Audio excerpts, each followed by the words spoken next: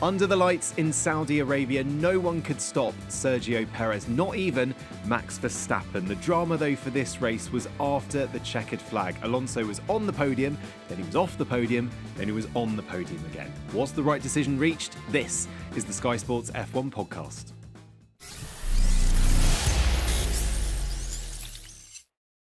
Hello all, I hope you're well. Welcome to this week's podcast where I'm joined by David Croft, fresh off the flight. Hello. From London Heathrow to Sky Studios, and Natalie Pinkham. Hello. Hello. You're looking very fresh, Crofty. I think on a scale of 1 to 10, I'm not doing too bad for a 75-year-old man. Who just, is that how you feel? I do feel a little bit like that. It's weird. I'm very good at sleeping, but I didn't sleep a lot last night at all. There was a lot of noise on the plane. Bernadette Collins. Travel with Bernadette Collins anytime. She just keeps herself to herself, no noise whatsoever. Simon Lazenby, slightly different. A snoring Simon Lazenby? He does sometimes. Does he? No, not last night, but he does occasionally. Rather loud child, about three rows behind me.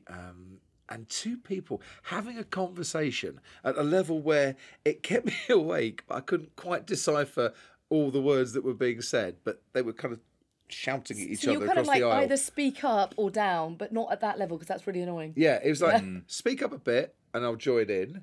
Keep it a bit quiet and I'll go back to sleep again. But don't keep it as it is. But you know what, Matt? It doesn't matter how little sleep I got. The mere fact that you also travelled back. Well, from yes, Saudi last I didn't night, want to mention it. You know, I didn't want to mention and look 10 times better than I do.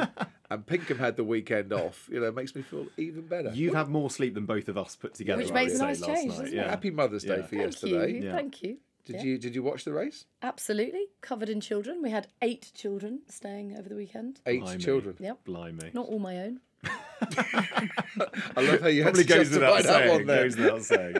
Right, well, there's an awful lot to get into, but I want to try something different for the start this week. I want us to do our one-word race reviews. Okay, so I have briefed you, because otherwise this would... That's impossible. You have for me, briefed Matt. us. Yeah. I mean, why would you let that... I mean, we want to sort of spontaneous and... Straight off the bat? Yeah. Okay, fine. What's your one word then? Bullish. Bullish. Like it. Yeah. I'm going bullish because I feel there is a sense of authority growing in the paddock with Red Bull. They're owning it this season. But I also sense maybe an air of foreboding about the relationship between Checo and Max. And both of them are trying to assert themselves over one another. Just 1 point separating them in the championship. I like that. I am going to change my word. Oh, because I was going to go for expected, because the result was exactly what I expected: Perez to beat Verstappen, to beat Alonso. But I'm going to go swan-like. Because the legs are going like the clappers under the water. Because you think it's serene at Red Bull at the moment, and I think under the water there's a lot of legs kicking, and I'm not quite sure everything is exactly how Christian Horner would like it. And how the team would like it for a smooth domination. They are dominating Formula One on the track at the moment. But they came very close to not having that 1-2 in Bahrain. They had issues in the race yesterday. I think if you look in the cool-down room after the race, there is still friction between the two drivers, and Checo was not a happy man being asked to do target lap times that were slower than his teammate. And as for his teammate's dad, all is clearly not well in Jos Verstappen's mind when his son finishes second, leads the World Championship, and he can barely break a smile. But being what was front going and on there? centre, not rather than taking a step back, he was front and centre. He wanted knew to the be seen. cameras were going to be right there, and he looked quite grumpy, didn't he? He looked very grumpy twice, as did Max's manager, Raymond, as well. It's like, so if they're listening to the podcast, guys, come on, smile. Crack a smile. For heaven's sake, you're about half a postcode clear of the rest of the field. It could be worse. And when you think about how impressive that recovery drive was from Max, now he said it, albeit through gritted teeth, that he was delighted to have secured a P2. That's what he was aiming for. But the dominance with which he did that, had he not been starting P15 and perhaps slightly unnerved by those drive shaft issues, he could have won the race. But I just do predict, and I think we're actually agreeing with each other, that Christian's going to have his work cut out to manage those two this year. Yeah, I think technically it's worth pointing out that transmission is the problem for Red Bull. Maybe a bit of overheating at times as well. But as I say, Bahrain and more audibly in terms of the driver's concerns, Saudi, there are concerns there. But it is often thus with an Adrian Newey inspired car, and it's not just Adrian, of course, that's designed this car, but it's all, let's go for maximum performance, and sometimes a little bit fragile in that respect. So reliability could be a key. It is to a lot of other teams at the moment as well. That fractious nature between Perez and Verstappen, and Perez is in the last year of his deal at Red Bull. So if there's no signs of another deal coming, what's in it for Sergio to start helping his teammate in the way that Red Bull would quite like? But they have got a huge amount of pace. They've done a superb job with this car, which should be applauded and not seen as a negative. Absolutely, yeah. We all applauded McLaren back in the day when Prost and Senna were winning everything. We applauded Mercedes for the job they did at the start of the turbo hybrid era. We should applaud Red Bull for this too, because excellence is what we want to see in sport. But I think there are a few banana skins down the road. I think it was the radio message that was quite telling. Checo asking, where is Max? How far away is Max? And what was it? He said 4 point. He was doing 1:30. 32.6 plus 4. Basically, Max was there, safe in the knowledge that he could put that fastest lap in on the last lap, and Checo wouldn't be able to respond. And he'd saved everything up for that because he knew with 4 laps to go there was no way he was going to catch his teammate. And look, he got a bit lucky in the race. The safety car helped him yesterday because he hadn't pitted at that stage when it came out. But you need a bit of luck to slice your way through the field from 15th, and it was a super drive. Once he got going and realised that the Red Bull was a difficult car to handle in traffic, and he was going to have to put up with a bit of understeer from time to time.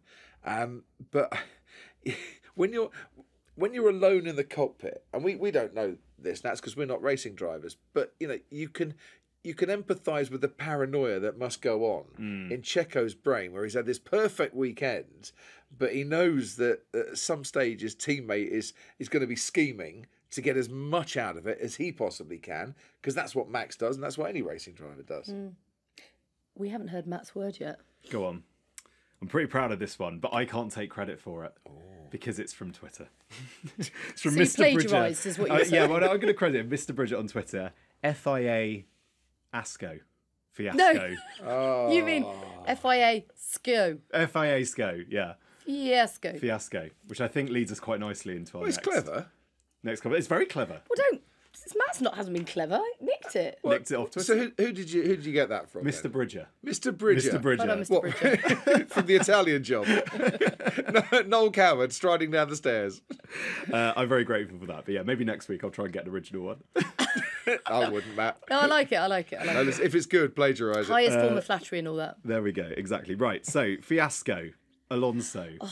I think what would be sensible would be to try and explain this chronologically. Yes. Go for it. Crofty, I don't know if right. you. Well, you were there.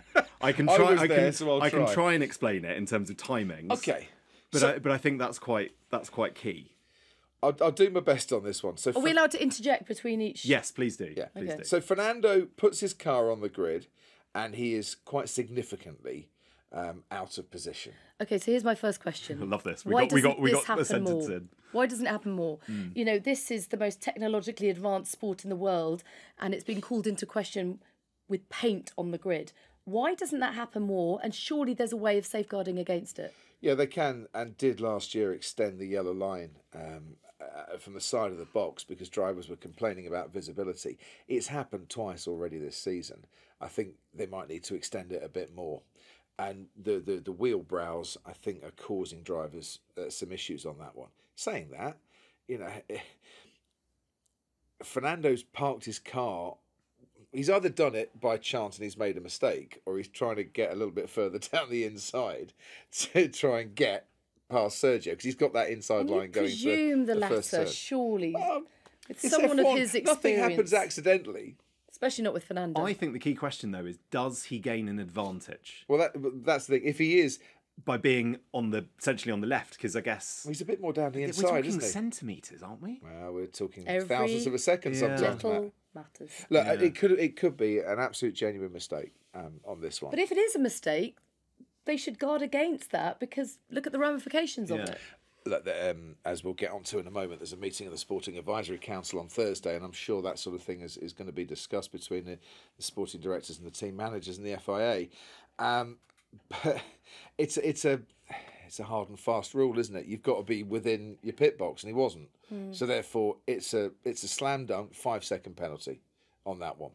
But that isn't the issue. The issue here is that he came in to serve his penalty, and this was lap 18 from memory, and the rear jack man pushed the rear jack in and touched the car. Now, it is easier to touch the car with a rear jack this year because the rear ride height is lower, certainly on that Aston Martin, and it's not as easy to get the jack underneath without touching the car. Now, you can argue to the cows come home, does that give you an advantage or not if you're touching it? But in a sport where thousandths of a second are often the difference between success and failure, to be as close as possible in position to get going on the 5 seconds, because you can't work on the car until the 5 seconds is over, must be seen as an advantage. But the crux of the matter after that was, with the wording saying you can't work on the car, does touching the car constitute as working on the car? So we can have that debate now. What do you say, Nat? I mean, you would have to argue it's an advantage. But, and I don't want to sort of preempt what you're going to say later, they were able to prove there were 7 other occasions when the front jack had touched and that wasn't deemed an advantage. I think, as a fan of the sport, I speak for other fans when I say you just want clarity and consistency. That's the key. And you don't want to be finding out the result after the checkered flag. I know I'm jumping forward a bit here, but this is I had the pleasure of watching back home, a house full of 25 people on Mothering Sunday. Couldn't really hear any of it. But it was so interesting to watch it and actually think, this isn't right. We can't have the decisions change. What other sport changes, unless you're being stripped of an Olympic medal? I can't think of other examples where the results changed after the end of the event. So it happens in... We always compare things to football. The result might not change in football, but red cards get rescinded all the time. I guess, though, with football... result, though, isn't it? Yeah, it doesn't affect the fundamental end of 90-minute result. But so I'll ask you this question. What do you want? Do you want a sport that makes an instant decision that might be wrong? Or do you want... But it wasn't instant. It wasn't instant. That's our point, though, is it? Alonso said you could have made that decision in the race and I'd have had 37 laps to make up that difference. Right, let's go afterwards. Right, let's get onto the chronology. Okay, back to the... I can't even say told you I'd get overexcited. Chronological order. Lap 49, the last lap of the race director asks the remote operations centre to have a look at it again. And this is like VAR. Yeah, this is like the VAR. This is a room full of screens in Geneva. Yeah. Well, the inference is, Nats, that somebody has alerted the race director to there being a possibility that something was wrong at Alonso's pit stop. Well, who would do that?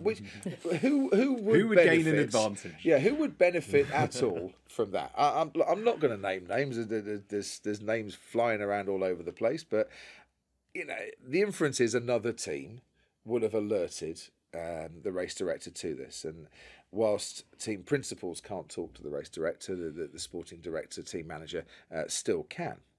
And don't forget, the teams have a whole load of people back at base that are watching and scrutinising footage and looking for, possible misdemeanours that they can turn into their favour. So the argument, this could have been cleared up 20 laps previous, doesn't really wash with the timeline, because the remote operations centre weren't looking at it, the race director wasn't looking at it, the stewards hadn't been asked to look at it, everything had been done and dusted until it was brought up again by an outside party. But much like football, you can refer to VAR, but it has to be instantly. Why isn't the same rule applied to Formula One? But this is the why can you not have a rule that says if it's not reported within X amount of laps or X amount of time? Yeah, you do. from my knowledge, I think you've got 30 laps, and I think it came in right on the 30 laps. Really? But you would do if you were another team wanting to get it re-examined. You're not going to give Aston Martin the chance to make up a 10-second gap. True. Yeah. I mean, oh God. Now, obviously, we hear chatter on the radio, from Mercedes and from Aston Martin about the possibility of this 5-second penalty. And I said in commentary, well, it won't be 5 seconds, it'll be 10, because that's what Esteban Ocon got. Yep. And the Ocon thing was a completely separate. They did actually start taking the front wing off after 4.6 seconds. So they did break the rules on that one. So it was a pretty instantaneous decision as far as these things go, albeit it was done after the podium presentation. Fernando is on the podium, celebrating, massive grin, smile on his face, trophy in the air. The penalty comes. And he has the trophy wrenched off him. Yeah. I mean, imagine the scenes. Unbelievable. Who would be the person to take it off him? Was it George Russell? Only if George Russell was still wearing his crash helmet, to be fair. I wouldn't want to be the person to wrench it from Fernando. The fool. What I was so impressed with, the fact that Aston Martin were able to draw upon 7 examples of when the jack had touched the car in a pit stop previously. I mean, how do they even go about doing that in such a small period of time? Well, they'll build up a file of various instances at races.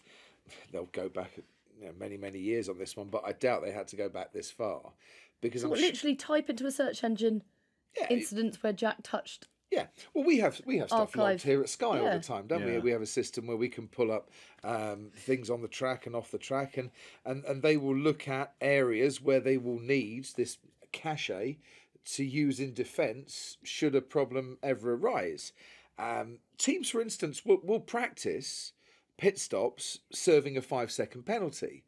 During the course of a weekend, they'll look at how many times on average they get a 5-second penalty, and then they'll work out the percentage of how many times they need to practice it during the course of the weekend. So they're always looking at whatever eventualities that need to be practiced or taken into account for. But Andy Stevenson, who was the sporting director at Aston Martin, basically your rules and regs man. He sits on the pit wall. Very clever man. Very clever man. Comes from Northampton. There you go. Says it all.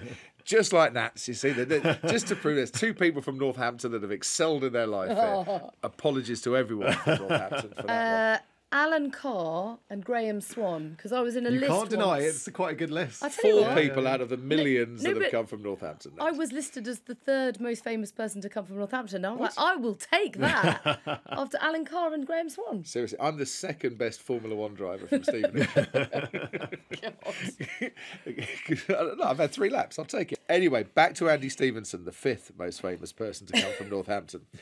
So Andy is your rules and regs man, and he will basically be on the phone to the team back at their mission control at Silverstone to say, right, okay, I think we've got instances that we can call upon. I need this, and this. Now, I did see Andy after the race. He was on the phone a lot. He was looking very stressed, but he has like an hour's time frame once a document is published to decide what they're going to do.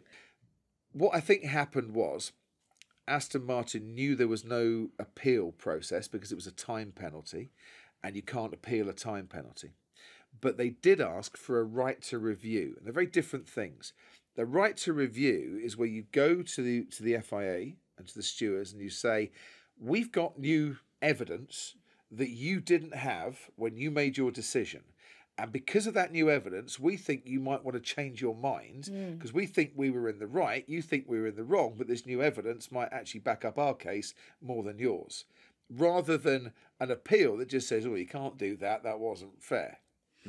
You have to have new evidence for the stewards to hear that review. My argument is that if touching the car is deemed to be working on the car or it's not, then why are there 7 examples beforehand where it's happened and been let And go? we also don't know how... Because it wasn't picked up at the time. But we don't know how long these examples go back. They could only go back to the middle of last season, for example. So it might not be a huge bank of evidence. Yeah. But it's enough. Yeah. So enough to, I want to get into some overturn fan the questions decision. here because there's understandably a lot of confusion amongst fans.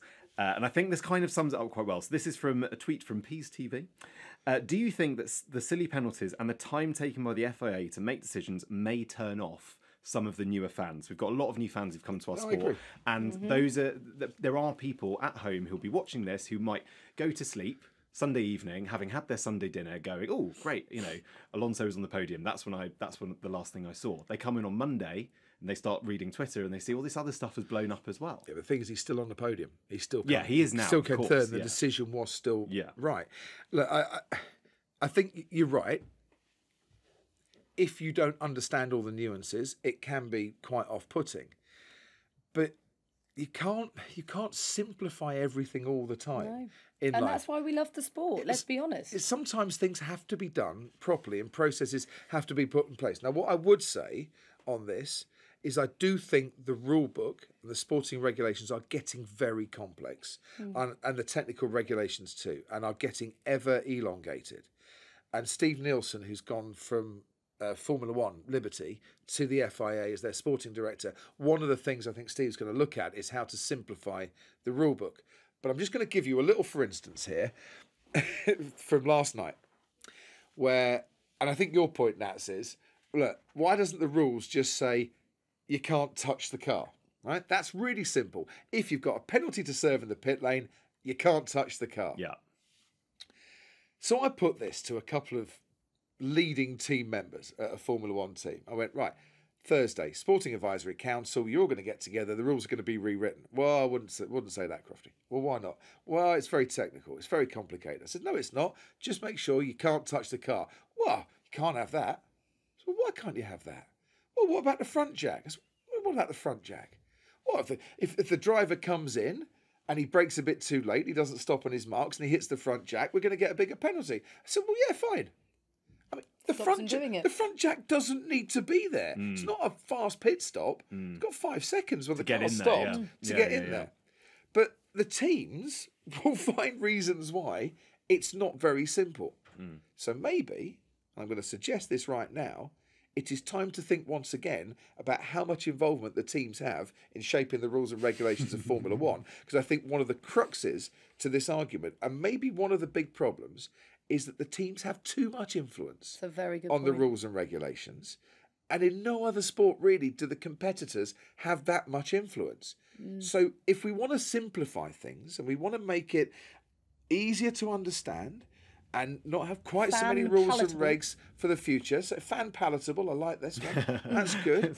Yeah. If we want to focus on the fans, and we should be doing, helping the fans get the most enjoyment out of the sport that we all love, then maybe take the team's influence away. One point I'd like to make is the fact that this sport does have so many subplots does make it compelling, and the marginal gains and the minuscule room for error is part of the reason that we watch it. And so the fact that the rear jack touched the car was enough to scupper a podium actually is fascinating, because you don't get that in any other sport. I mean, how much time is that saving? That's like 0.3, 0.4 seconds. But if you add was that onto a pit accidental. stop, Yeah. that is the kind of time difference we're talking about of being a good pit stop to a poor pit stop, right? Exactly. I mean, look, and it keeps us on the edge of our seats. And these pit stops are always going to be quite slow when you're serving a penalty anyway, because the car's stationary and everyone's waiting, and then they have to, get in there with the wheel guns. Half a Normally, second. Losing the momentum. car's moving and the Yeah, wheel gun's yeah. attached. Yeah, That's how they get it done so fast.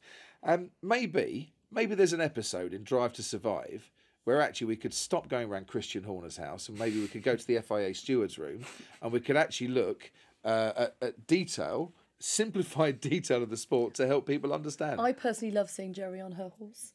I want to get on to other sports and their governance and their rules, because I think it's fair to say F1 has had some issues with rules and governance, certainly since Abu Dhabi 21, and I'm sure before that, but also, more recently, I think in F1 we are going through a bit of a process at the moment of just learning and developing those rules. But if you look at other sports, rugby, for example, this weekend, Freddie Steward's red card in the England-Ireland game, a lot of ex-pros are saying that is absolutely outrageous. That's not how the game is played. You then look at football, Crofty, I'm sure I don't need to reel off some West Ham VAR moments Please from don't. the past season. The that guy's might have traumatised come enough to by his light. flight, so don't think of any more to be I've painful. gone a whole half an hour without thinking about Yeah, David sorry. Moyes. Right, Thanks, yes, thanks, yes. Matt. But look, now, I mean, it is, you can't deny that other sports are having the same issues as well.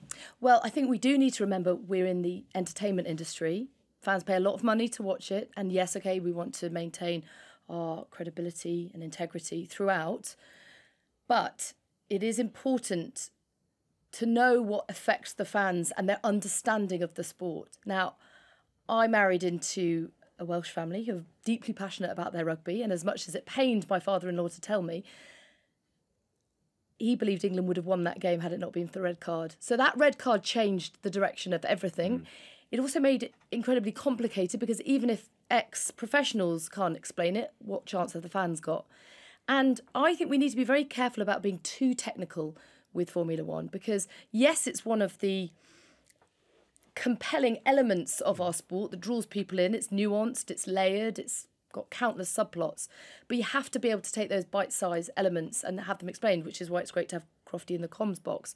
My husband has always played and loved rugby. He's over it. He says it's way too technical. And if you take out the physicality by red carding someone like Freddie, then what's the sport got?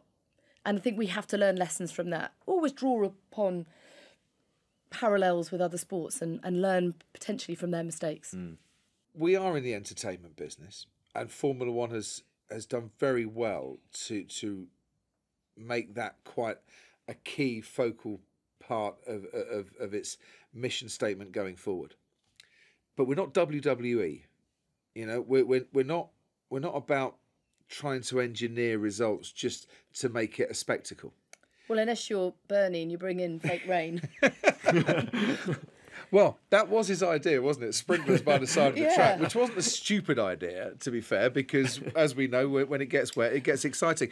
But you do have to maintain credibility Yeah. and the integrity of the sport. I do accept. You absolutely do.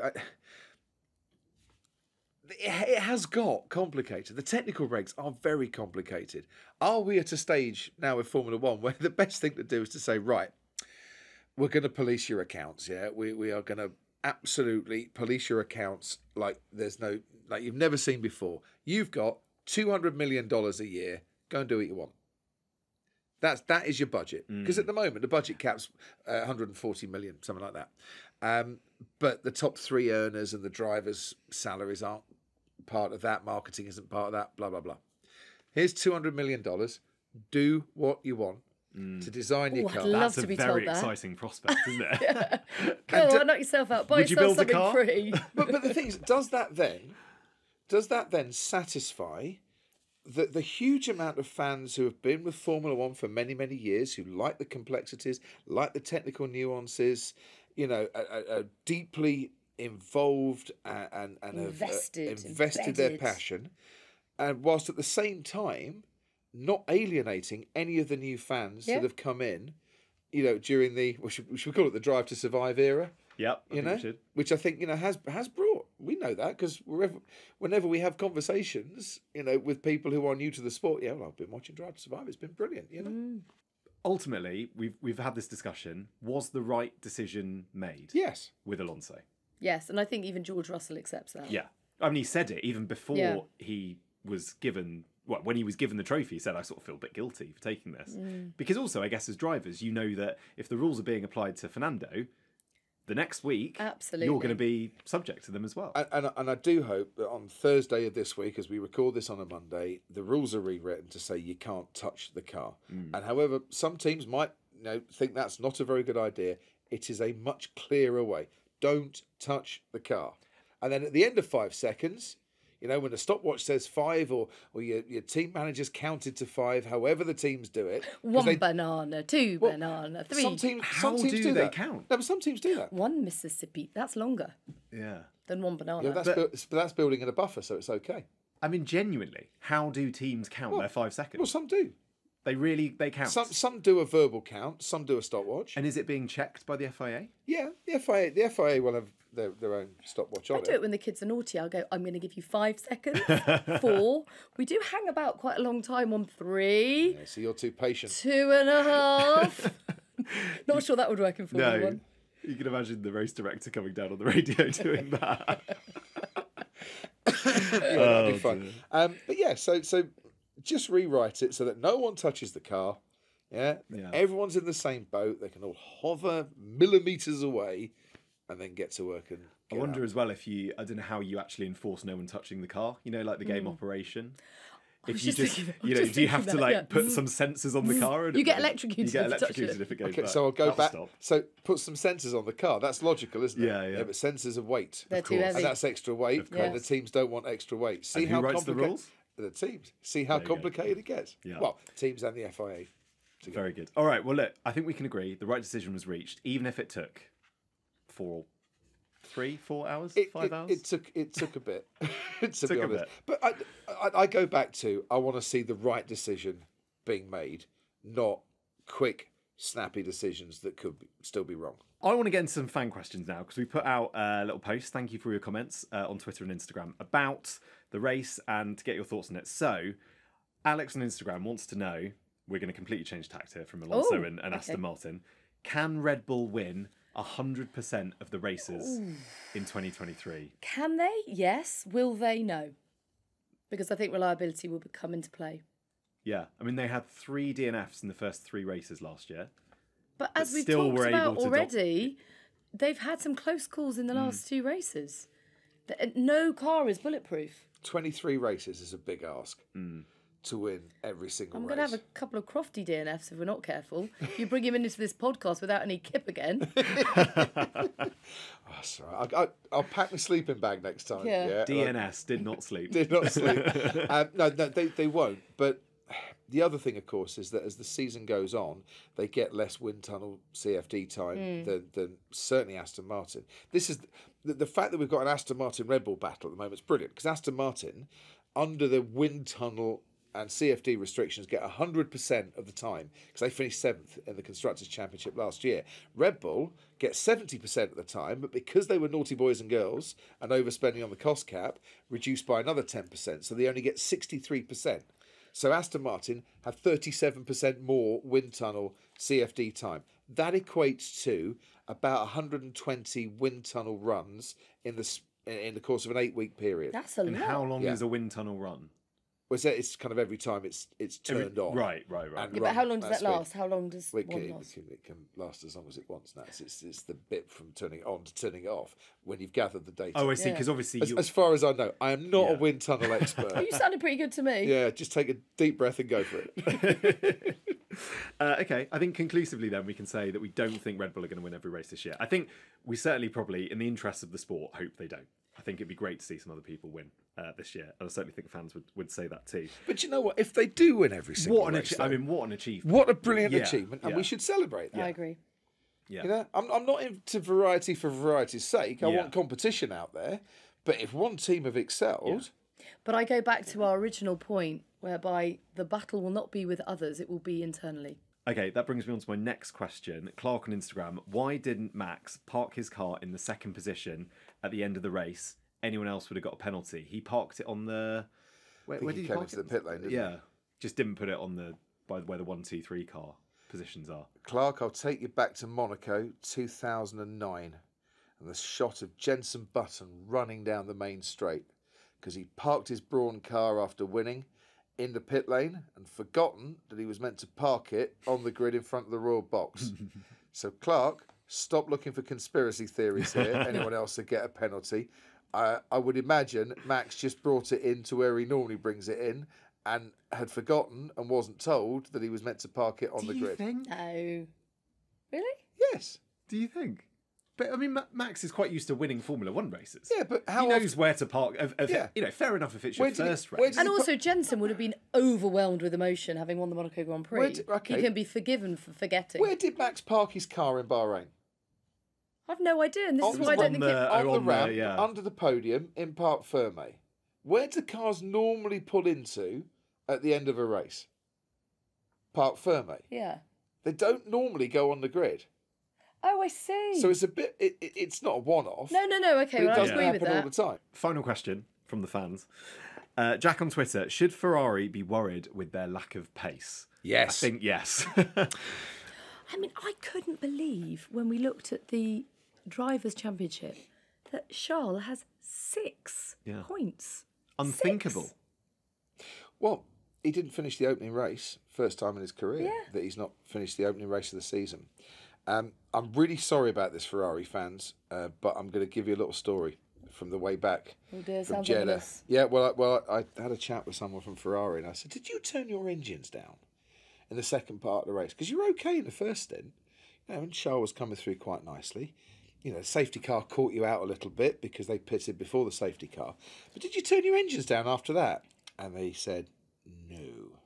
Oh dear. So I went, oh. And they went, yes. So that is all that you're saying. that was their pace on the hard tyre. Yeah. And that is where I would worry if I'm Ferrari at the moment. If they were turning the engines down for reliability, then you assume that reliability gets fixed. But if that was their pace at the end, at a track they thought they'd do okay. I don't get it. Well, it's. I think they were suffering tyre wear. I think teams are finding out that actually it's not as easy to follow the cars this year as it was last year. They're going faster. There's a bit more downforce being created, a bit more turbulent air. Tyre construction's different. Things have changed a little bit in terms of how easy it is to follow. But Ferrari were suffering tyre deg, and that is their main. I'm going to say it again because it's my favourite gag of the year so far. Achilles' wheel is tyre degradation. But it has been for so long. It begs the question why they haven't got on top of it. Well, I think they're trying. But And reliability as well, Well, because if you they're look at the state tiring. of the engines, I Tiring. mean, you look at Charles, he's on another controlled electronic system as well.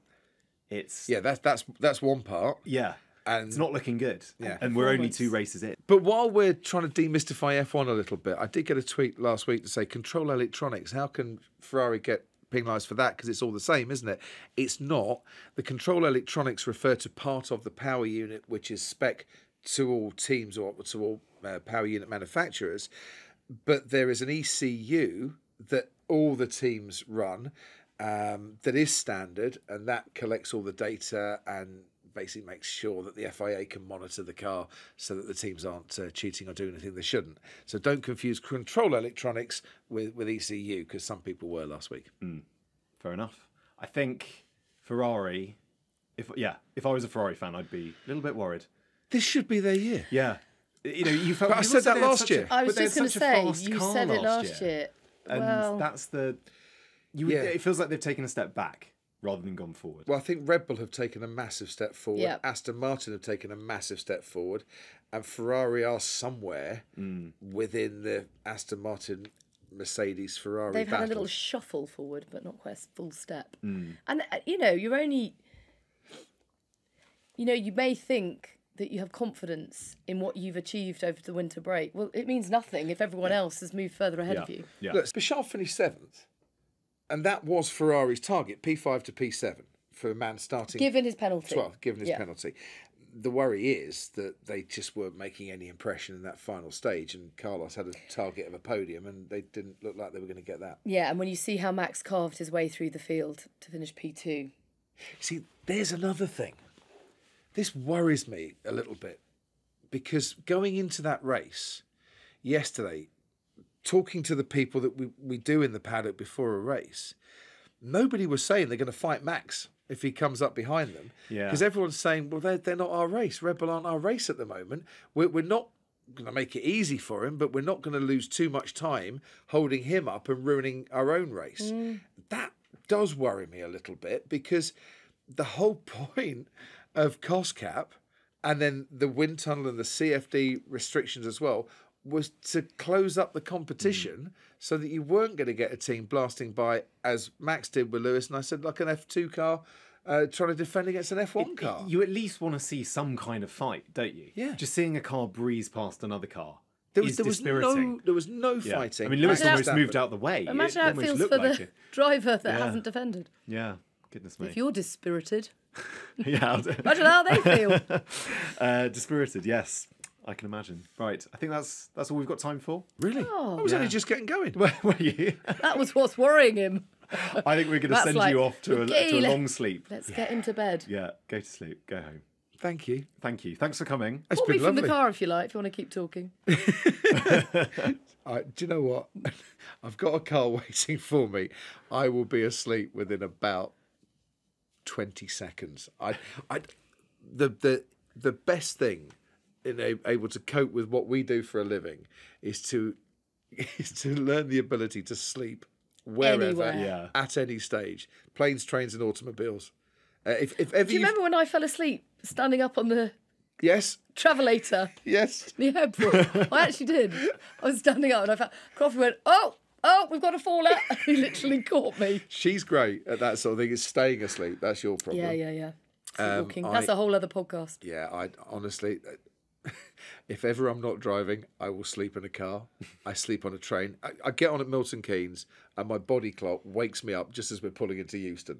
How it happens, I really do not know. The marvels. But I've developed that one. And planes, yeah, I'm asleep before takeoff. Unless there's a baby sitting next to him. Unless there's a baby. Which was Well, it wasn't a hilarious. baby. There was a very loud child on the flight. Called Simon Lazenby. On that note, we will end it there. Thank you very much for your company. We will be back next Tuesday to look ahead to the Australian Grand Prix. We will see you then.